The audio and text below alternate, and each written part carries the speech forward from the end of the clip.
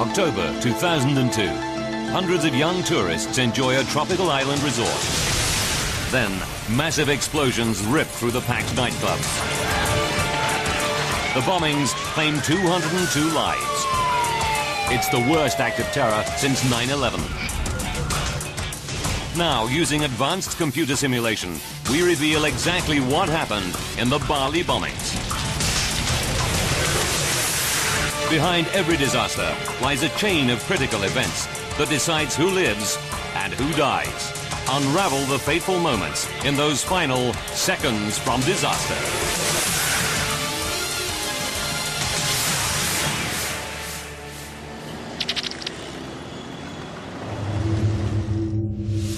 Southeast Asia, Indonesia, the island of Bali. Bali's tropical breezes blow in vacationers from all over the world. The warm Balinese welcome is legendary. It's the #1 holiday destination for Australians, reached by a 3-hour hop across the Indian Ocean from their west coast. October 12, 2002. Another perfect day dawns in this tropical paradise. October is one of Bali's busiest months, and most tourists head for its biggest resort, Kuta Beach. 3 generations of the Kemp family arrived from Perth, Australia. 31-year-old Tracy Ball saved all year for this break, and she's delighted to have her younger sister, Melinda, along. Tracy's daughter, 5-year-old Brianna, brims with excitement. It's her first overseas trip. And Grandma and Grandpa Kemp will be close by in the apartment next door.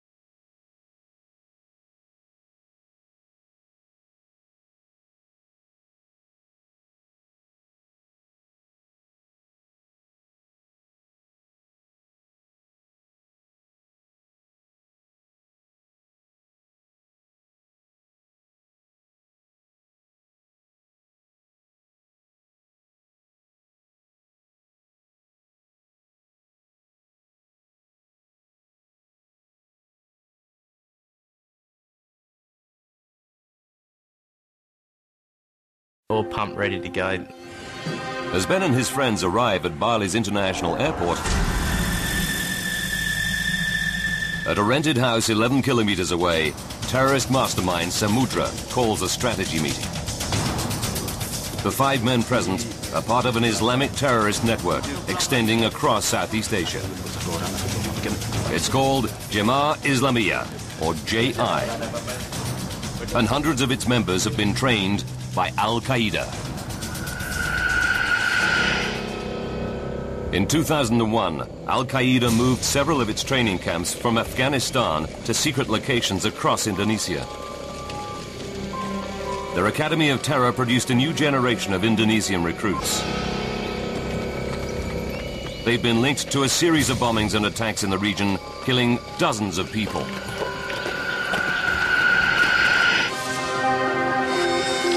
"7:30 p.m. Saturday night.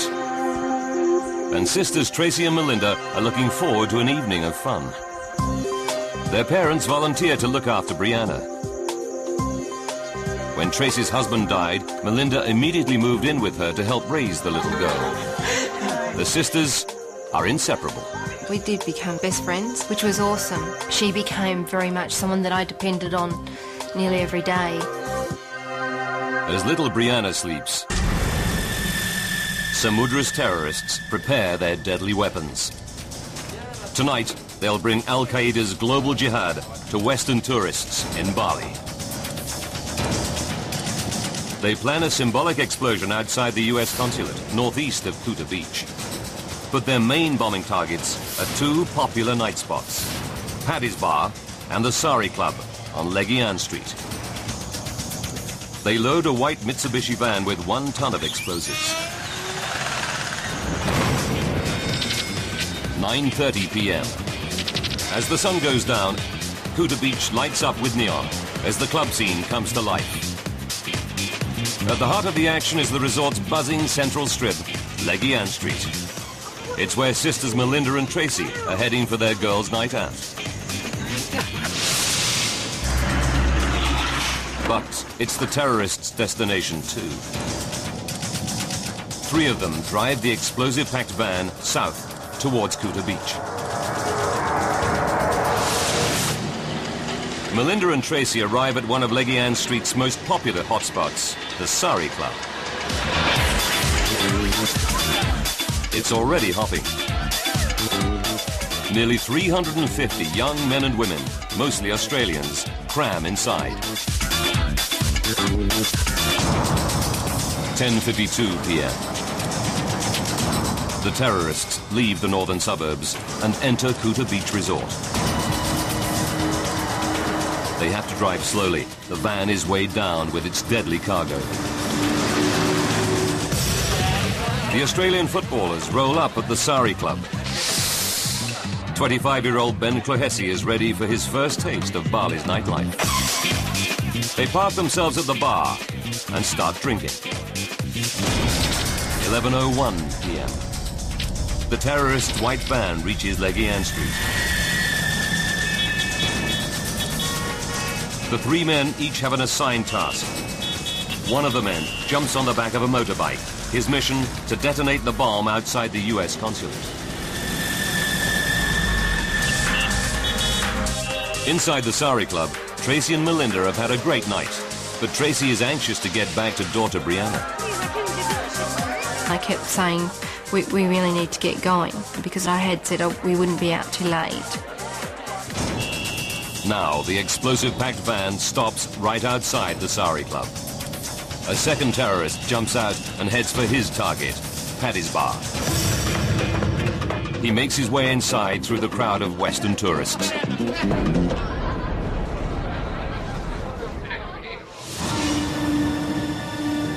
Across the road in the Sari Club, Melinda persuades Tracy to stay for one more song.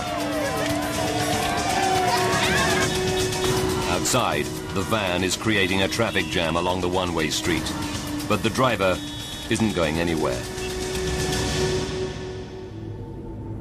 Then, suddenly, a terrifying explosion rips through Legian Street. Inside the Sari Club, nobody is hurt. Some people even think the noise is some sort of celebration. I just thought it was a bit of fireworks. How happy we all were and excited that we were. You know, you never thought anything bad could happen. But sisters Tracy and Melinda are in an open-air part of the club.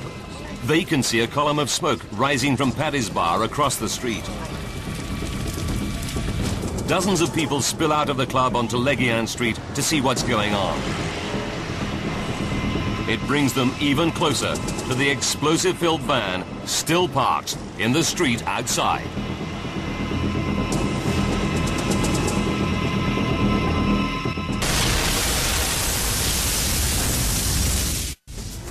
People partying in the Sari Club in Bali's Kuta Beach Resort hear a huge bang outside.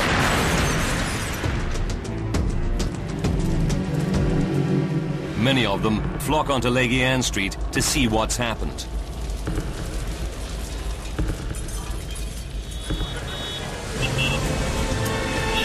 It brings them within meters of the terrorists' explosive-packed white Mitsubishi van. 15 seconds after the first blast.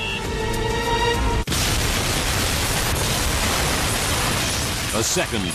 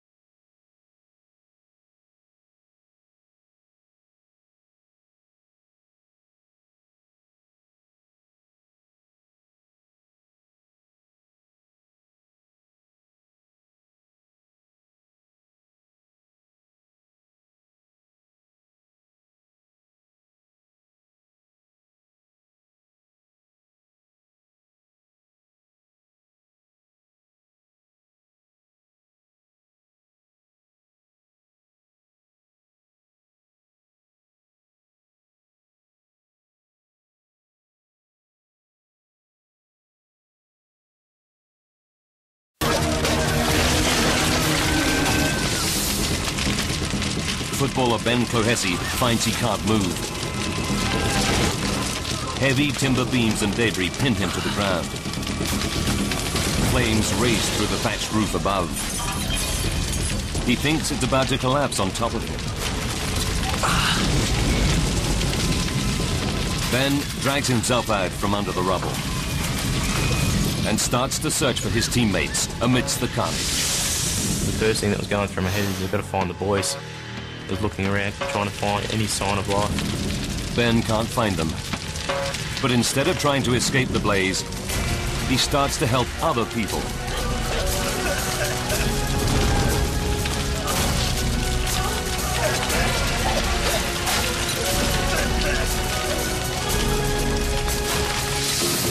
Outside, it looks like a war zone. Fierce fires spread through Leguian Street. Buildings are ablaze over an area 120 meters wide. Burned and maimed survivors lurch out of the devastated buildings. Many local people rush to help survivors. One of the first on the scene is Kuta Beach Traffic Chief, Agus Bambang. Saya lihat puluhan korban. I saw dozens of victims exiting and running outside of the club, away from the engulfing flames. Some were shouting, saying, "It's so hot, it's so hot. Please, help us get to a hospital quickly." Bambang orchestrates rescue efforts to help the victims. Among those killed and injured in the blast, dozens of his fellow Balinese. There were not only foreign tourists, but also local people from Denpasar who came to Kuta for the weekend. Inside the Sari Club, footballer Ben Clohessy is also helping the injured. He leads two survivors to the only area of the blazing club that looks free of flames. But he finds that a 4.5 meter high wall blocks their path.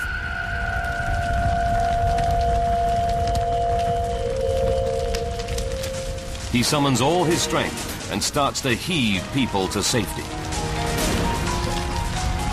It's amazing what a human body can do in time of need.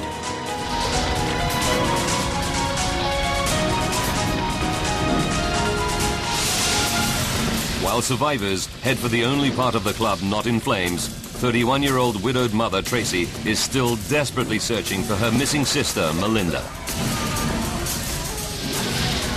As flames rain down from the burning roof, Tracy thinks of her 5-year-old daughter Brianna and realizes she must make a terrible choice. Does she continue to search for her sister and best friend Melinda, or escape while she still can. What if I get out and she's here waiting for me to find her and she burns to death? How do I tell Mum and Dad that I left her behind? But then I thought, what will Mum and Dad tell Brianna when I don't come back?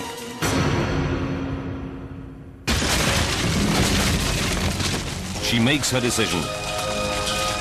Tracy heads for the club's south side. A wall has been shattered by the blast, but it's still 2 meters high.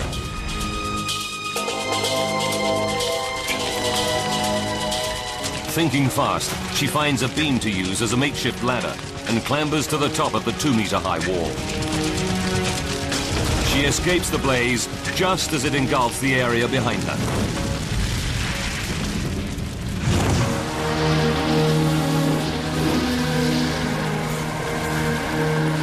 Tracy makes it as far as the curb outside the club. All around her, rescuers struggle to help people amid the chaos. Then, emerging out of the mayhem of Leggy Ann Street, Tracy's father appears. He heard the blast from the apartment and raced to the club to look for his daughters. My dad came in that instant and found me and said, Tracy, oh my God, where's Melinda? Her father's unexpected appearance gives Tracy new hope. Perhaps he can find Melinda.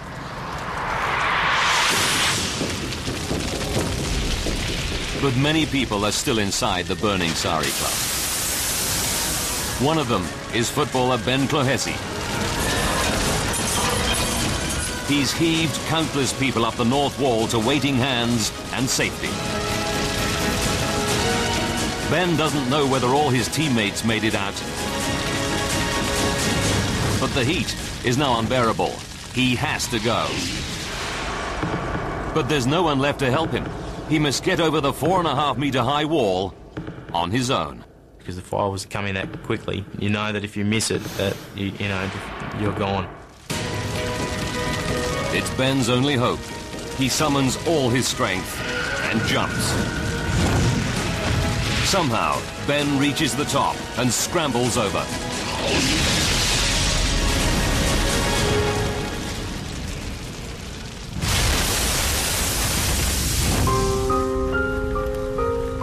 The 31-year-old widowed mother, Tracy, waits for her father to return with word of Sister Melinda. After 5 minutes, her dad comes back. But it's bad news. I wasn't prepared for him to not come back with her.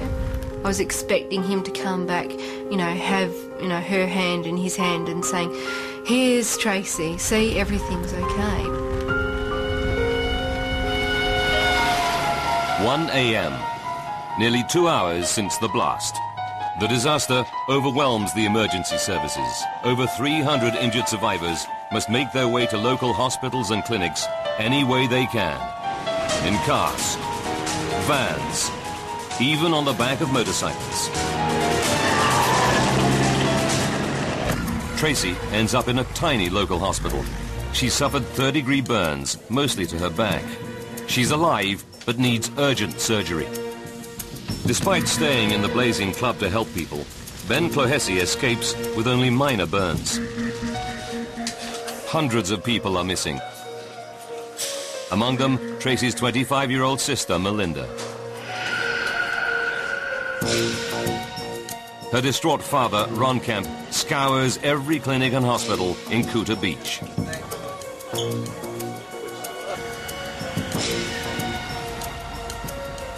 But he's losing hope.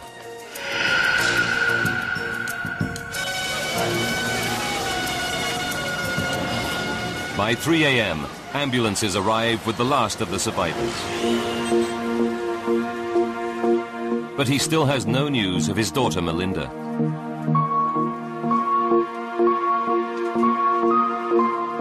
Many of those listed as missing are now confirmed dead.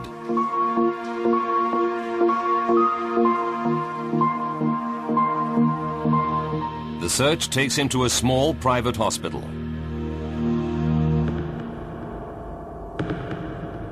There, he finds Melinda. She's alive. The blast knocked her out, and she has no idea how she escaped the club. Miraculously, she only has minor injuries. 5 a.m. As Tracy is wheeled out of surgery, the sisters are finally reunited. He looks over to me and she's just in tears. She's like, "Oh my God, you're okay," kind of thing, you know.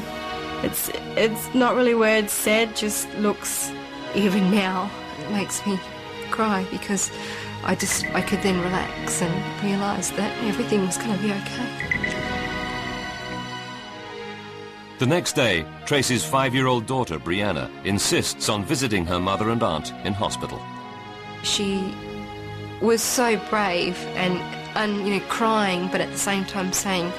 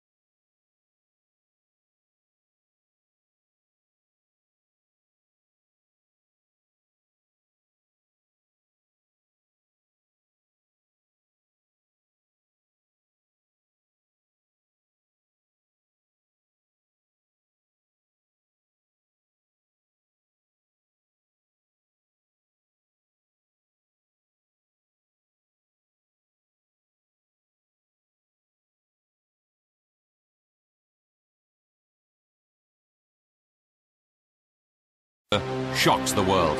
Mysterious, deadly bombings tonight in Indonesia. At least 50 people have been killed tonight, many of them tourists. The largest number of foreigners killed and injured in the Bali attacks were Australian. It's been just 13 months since 9/11.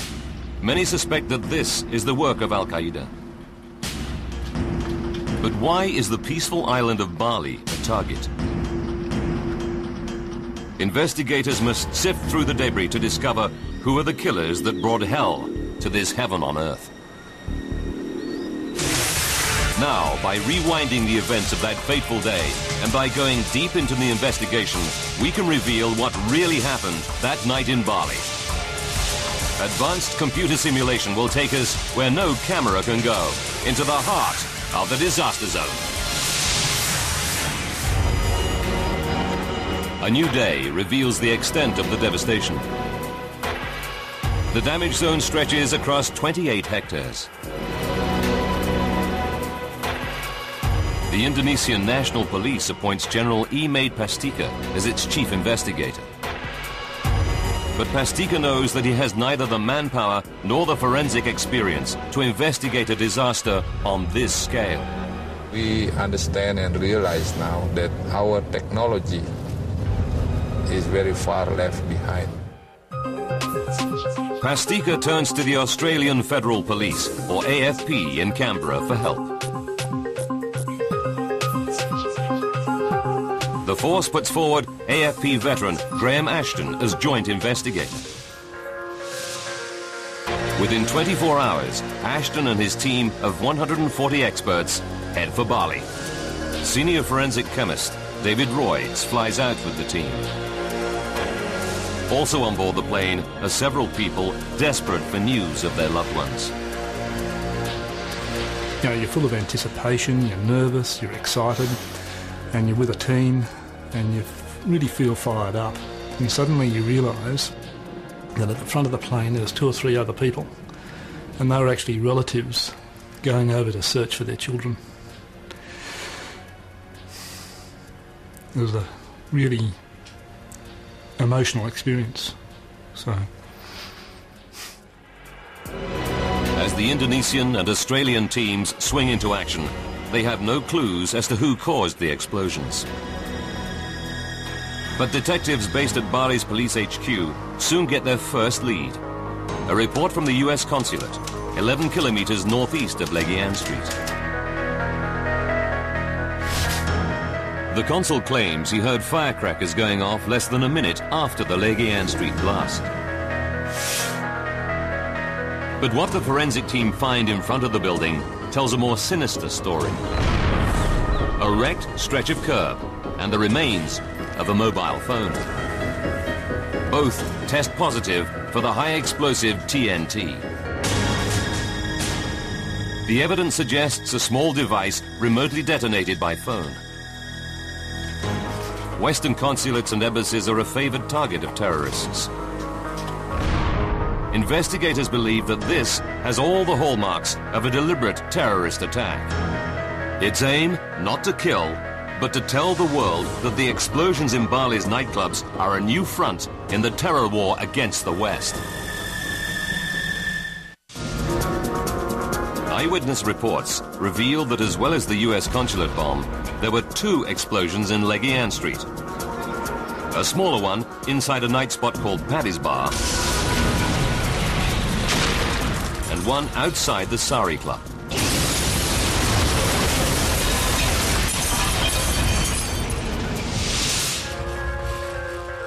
The investigation team start to comb the 28-hectare blast zone for evidence that might lead to the killers.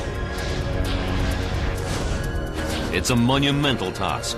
Even the tiniest piece of debris might provide the crucial lead. It could take months. And after just 2 weeks, there's a major setback. Local officials are in a tough spot. They're under pressure from Kuta Beach's predominantly Hindu residents to clear the blast site. These local Hindus believe that the ghosts of blast victims haunt the area. They want to hold a ceremony to purify the site and release the troubled spirits of the dead.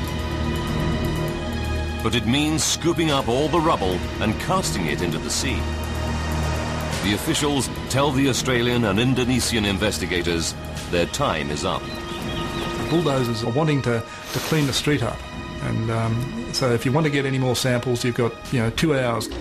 Clearing the blast zone will destroy crucial evidence. If the investigators can't stop the bulldozers, the murderers of 202 innocent holidaymakers and Balinese might never be caught. Behind the scenes, Indonesian and Australian investigators alike negotiate for more time. They argue that Bali's biggest industry, tourism, is at stake. Catching the people is as important as clearing this crime scene, because if we don't catch them, tourists won't come back. After a day of argument, they finally strike a deal. The investigators get just 2 more weeks to scour the site for clues. After that, the bulldozers will be back. It's an enormous task. The 28-hectare blast zone is strewn with tons of debris. Now the team have just 14 days to complete a task that would normally take months. Meanwhile, detectives interview hundreds of eyewitnesses. Many claim they saw a white Mitsubishi van parked outside the Sari Club just before the explosion. It drew attention because it caused a huge traffic jam along the one-way Legian Street.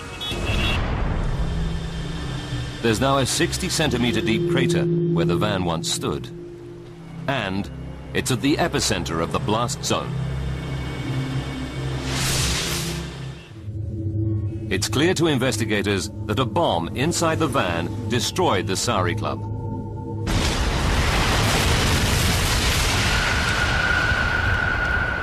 But who owned the van?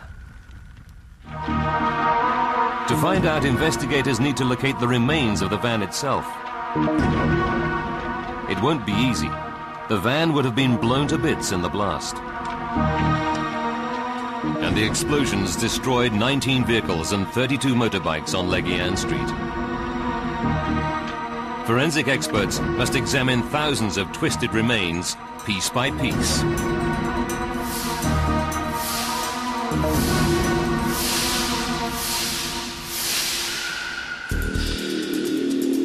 Then, after 4 days of searching, a team member makes a remarkable discovery. Across the street from the Sari Club is a 2-story bank.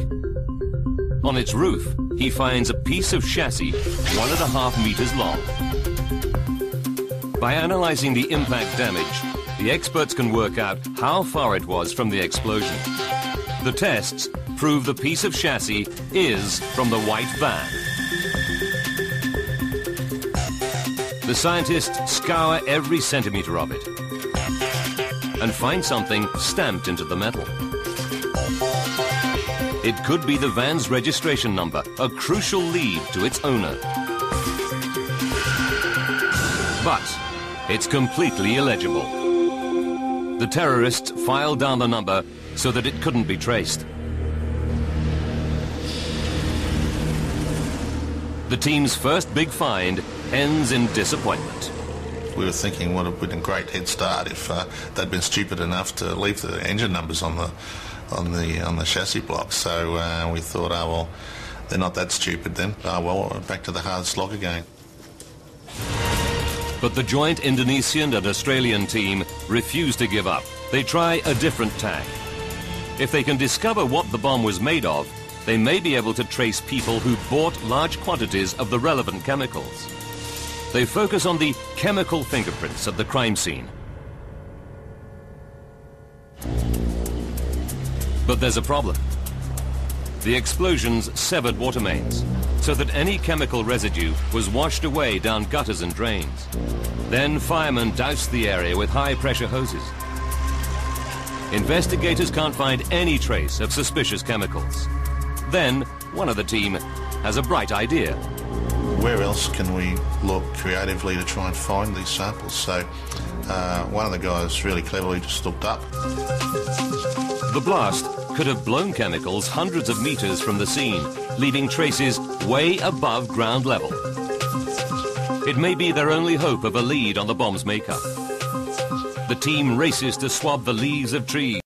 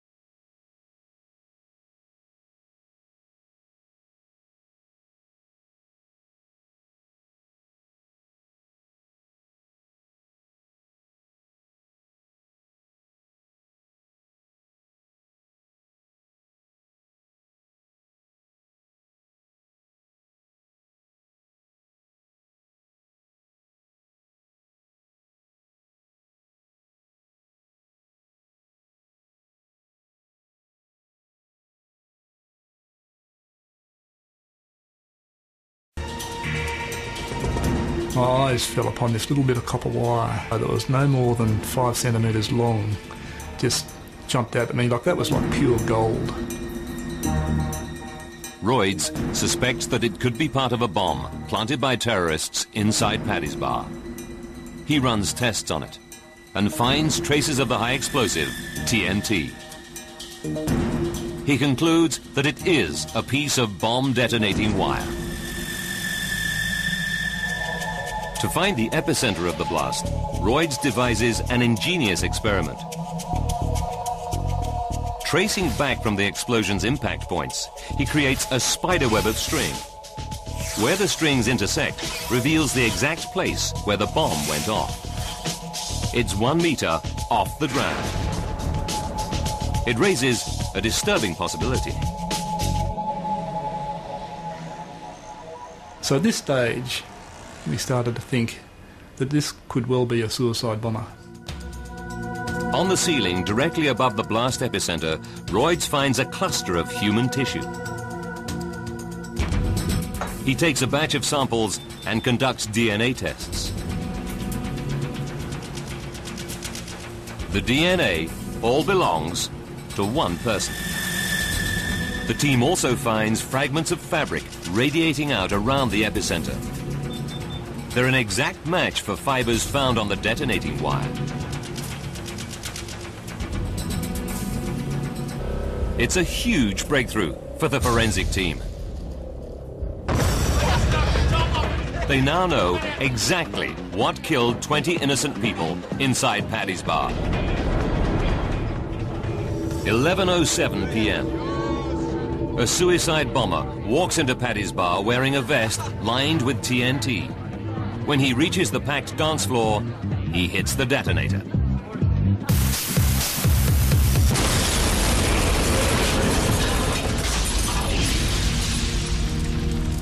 It's the first suicide bombing in Southeast Asia since the Vietnam War.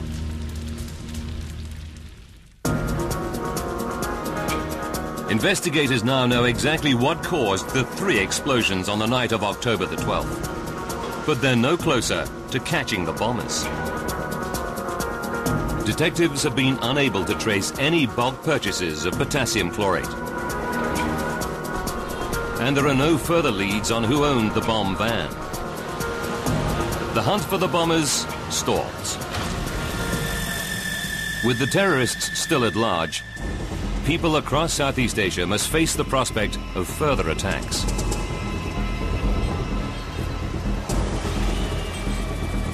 But Chief Indonesian Investigator General Imade Pastika refuses to admit defeat. 6 days before the investigators' deadline, Pastika orders his team to re-examine the 1.5-meter section of chassis from the exploded van. The terrorists covered their tracks by filing down the vehicle's registration number. But he hopes that perhaps some other clue was missed.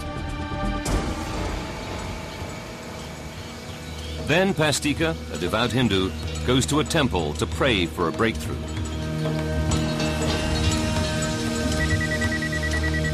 During his devotions, he gets a call.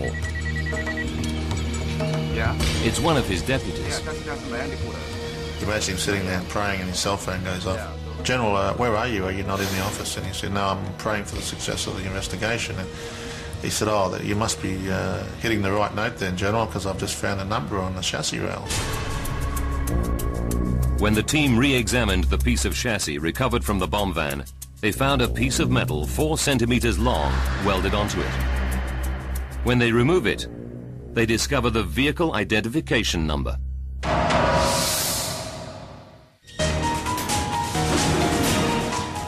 The terrorists picked the wrong country to buy their bomb vehicle. They filed off the 2 usual identifying numbers, but obviously didn't realize that commercial vehicles in Indonesia have a 3rd number stamped on the chassis. One of the van's previous owners welded a support strut to the chassis that covered it up. The terrorists didn't even know it was there. It's an astonishing breakthrough. Investigators search through vehicle records. They quickly track down all 7 previous owners of the van, including the last person to buy it. His name is Amrozi. He's already known to authorities as a member of Jemaah Islamiyah, a terrorist network linked to Al-Qaeda.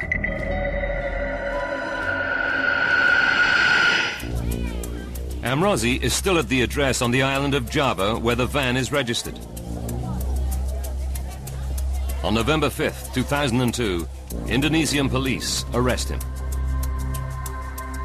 Amrozi confesses and reveals what he felt when he first learnt of the deaths and devastation the bombs inflicted. I was very happy. How can I describe it? It was like when I was still a bachelor trying for a girl and you finally get to meet her. It was that sort of excitement. But this was even better. Within weeks, police arrest several of Amrozi's accomplices. Among them, Samudra, the mastermind behind the plot. The men confess to the cold-blooded murder of 202 innocent people. The arrests are a triumph for the joint investigation. But disturbing questions need to be answered. Did Western intelligence agencies know that a major attack by Amrozi's group was imminent? And did governments warn tourists in Bali that they were a target for terrorist attack?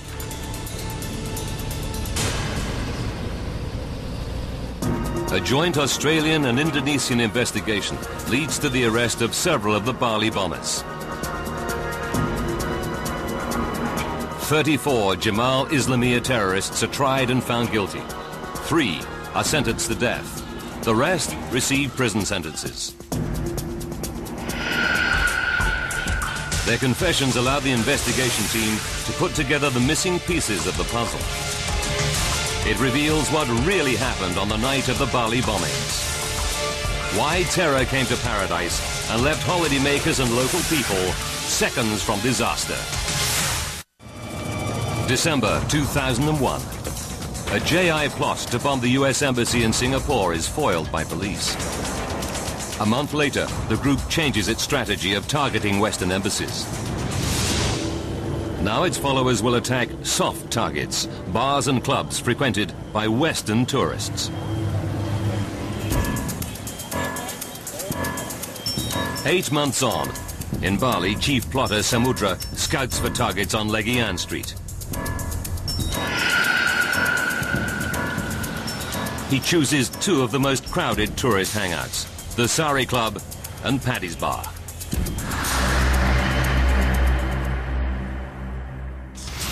October 6th, 6 days to disaster. In the rented house in Denpasar, the JI terrorists start making the Sari Club bomb. They packed a suicide bomber vest with 1 kilogram of TNT and make the device intended for the US consulate.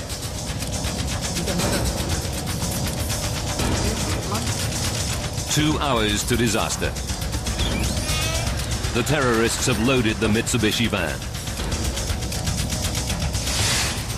It now contains 1 ton of potassium chlorate mixture, packed into 12 filing cabinets connected by detonating cord.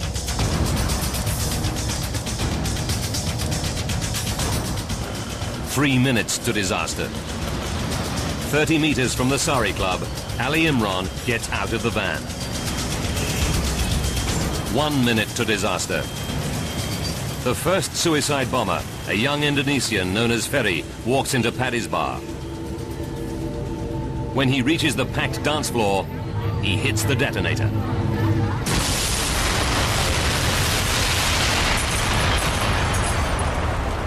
Just 15 seconds later, a second suicide bomber, 24-year-old Arneson, hits the switch on the van bomb.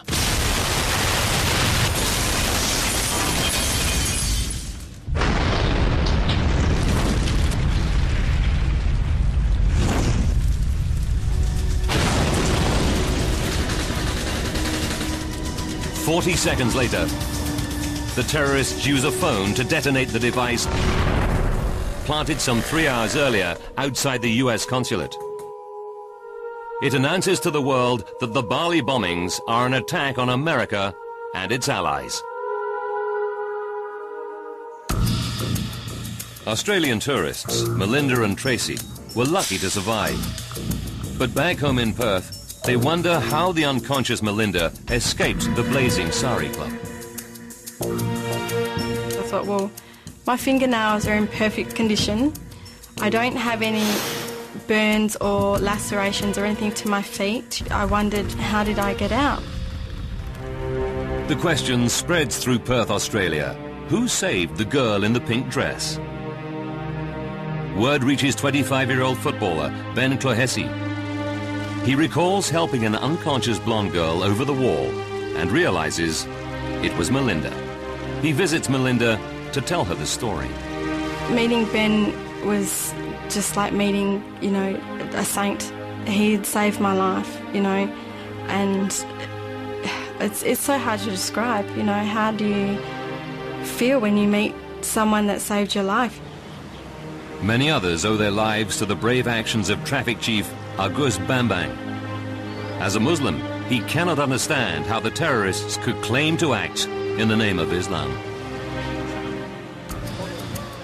Several Western governments, including Australia, admit to receiving intelligence before the bombings that JI was planning to attack Westerners in Southeast Asia. The US and Australia issued warnings to its tourists to be cautious when traveling around the world. But Australians who lost loved ones want to know why they weren't warned of the specific danger of travel to Indonesia. An Australian Senate inquiry finds that the government should have warned its travellers that they might now be actively targeted.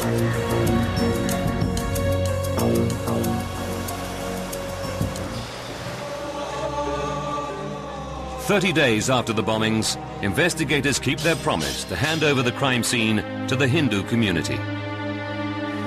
The ocean waves receive the spirits of the dead.